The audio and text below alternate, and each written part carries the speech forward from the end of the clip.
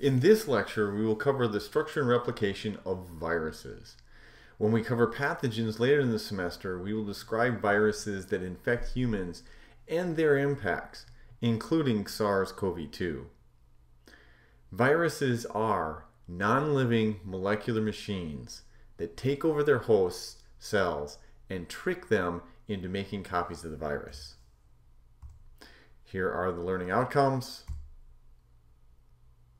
I will define viruses as highly specific, obligate intracellular parasites that affect members of bacteria, archaea, and eukarya. Viruses are an unknown, ominous frontier. There are many things we don't know about them. Viruses are everywhere that bacteria are, in densities of 10 million per cubic centimeter. They impact microbial food webs and biogeochemical cycles. They are the causative agents of many human diseases, including cancers, but may also provide treatment to control unwanted bacterial growth, especially in superbugs. Here are some fun facts. There are 10-fold more viruses on Earth than living cells. Most genetic diversity on Earth is in viral genomes. Most of the nucleic acid on Earth is in viral genomes. Finally, 75% of the viral metagenome, meaning all the viral DNA that we know about, does not match any known cellular genes. We don't understand what these proteins are doing. So clearly we still need to learn a lot about viruses. How big are viruses? Most viruses are about 10 nanometers to 100 nanometers. The smallest bacterium is about 300 nanometers and a little bit larger than a ribosome. The largest virus, the Pandora virus, was discovered 3 years ago and is about 1 micron. Of course, the Pandora virus is infecting a eukaryotic cell. Viruses are important to humans because they cause important diseases.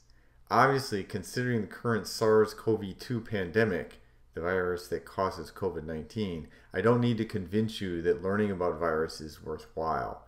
But viruses also cause a number of important different diseases in humans as listed in this table. The virion is the complete infectious extracellular viral particle. Viruses will have various parts. At the center of the virus is the genome that encodes the genetic instructions for making new virus. This nucleic acid can be DNA or RNA, single or double-stranded, and that's very different than the host cells that you're used to thinking about, where the genome is double-stranded DNA.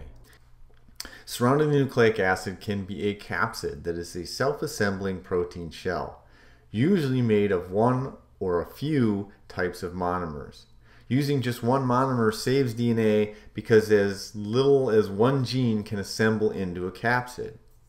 Some viruses are surrounded by an envelope that is a protein-containing membrane that goes around the virus.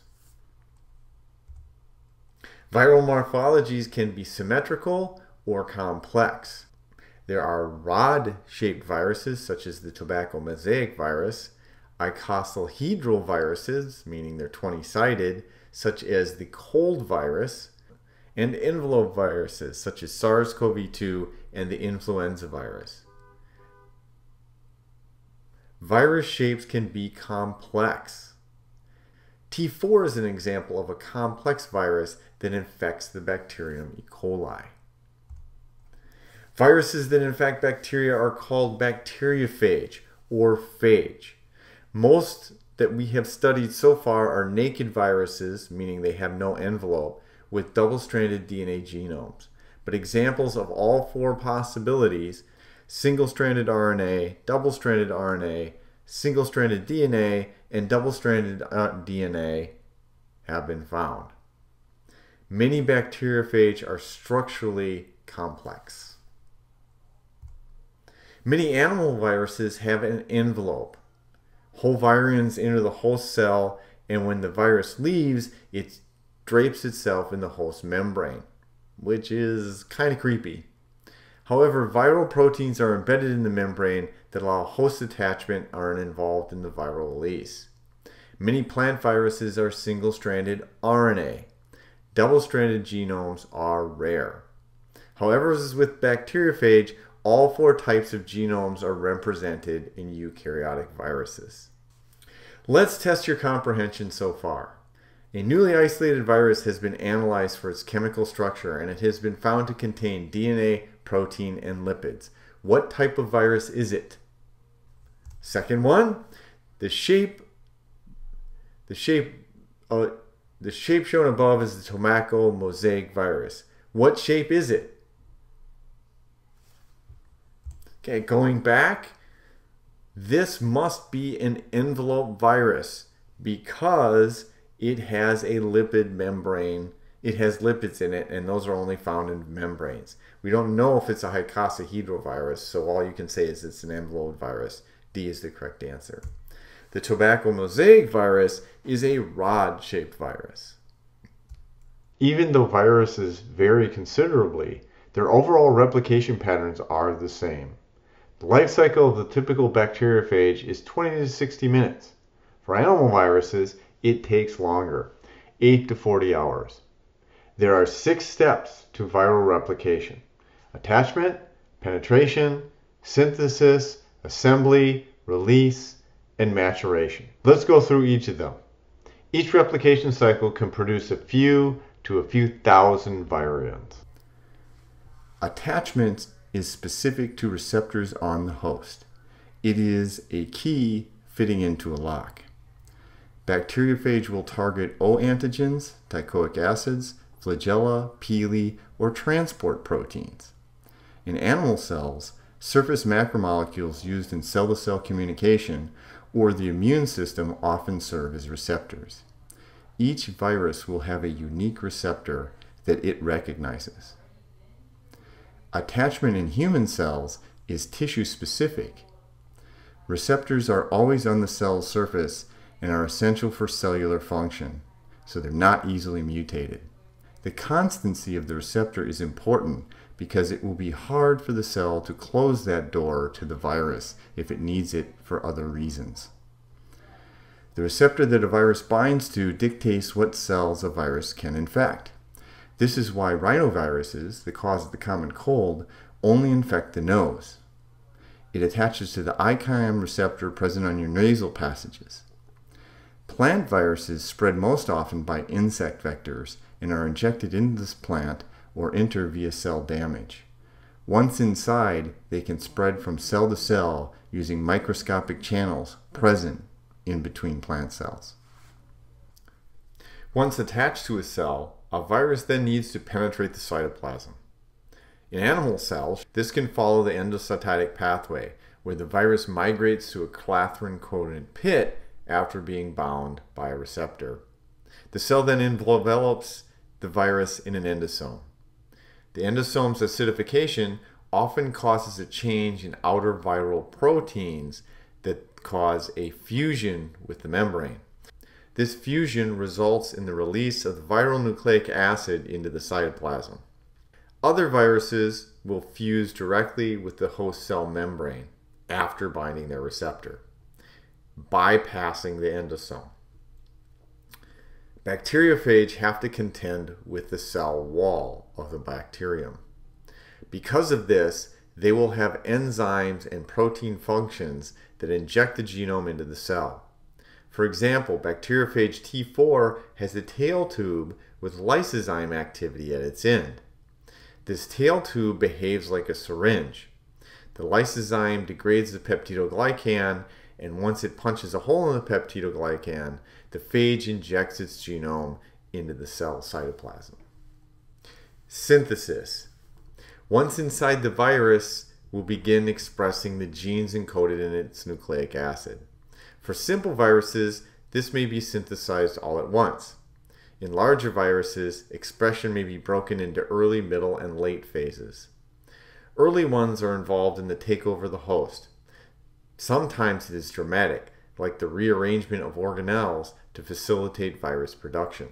For example, the vesicles shown in the picture at right derived from the membranes of the endoplasmic reticulum, and this is occurring in a human infected with SARS, severe acute respiratory syndrome. This actually creates a replication apparatus that the virus then uses. Late proteins are involved in assembly of viral particles and escape from the cell. Assembly. Once the cell synthesizes viral proteins, they will assemble. Sometimes this assembly is spontaneous. At other times, it is driven by other viral proteins that are made. The steps of assembly are sequential. At the right is shown the assembly of phage T4, a complex virus. Each step occurs before the next can begin, eventually resulting in a fully functional virus. This assembly often involves host-encoded proteins in addition to virally encoded proteins. These assistant proteins support or catalyze the assembly of the virion. Finally, the virus will release from the cell. This can occur either by lysis or by budding. Lysis may require enzymes. In phage T4 of E. coli, one enzyme, another lysozyme, degrades the peptidoglycan of the host wall, and a second pokes holes in the plasma membrane. Envelope viruses commonly release by budding, and that is where many of them get their envelope from. All envelopes of animal viruses are derived from host membranes. Virus-encoded proteins are first embedded into the membrane. Then the decorated membrane surrounds the nucleocapsid containing the genome during release. It is then buds from the cell. To review, there are 6 steps we have outlined to viral replication: attachment, penetration, synthesis, assembly, release, and maturation. During replication, some viruses have 2 options: a lytic cycle or a lysogenic cycle. We just covered the lytic cycle, which involves replicating the virus and releasing it. In the lysogenic cycle, the virus will instead insert into the host DNA. When it does this, it now goes along for the ride, with the bacterial replication machinery making copies of it for free. These lysogens, as they are called, are resistant to superinfection because the latent phage modifies the host. For example, in P22, a bacteriophage that infects Salmonella, it modifies the O antigen so that the phage cannot recognize the cell anymore. There are advantages to being a lysogen. By inserting into the chromosome, the virus can survive host dormancy during nutrient starvation. And this happens when a cell would degrade and eat its nucleic acid, including viral genomes. Since the virus is in the host DNA, that's not going to happen. Also, when a host is in stationary phase, there is very little energy for making new viruses.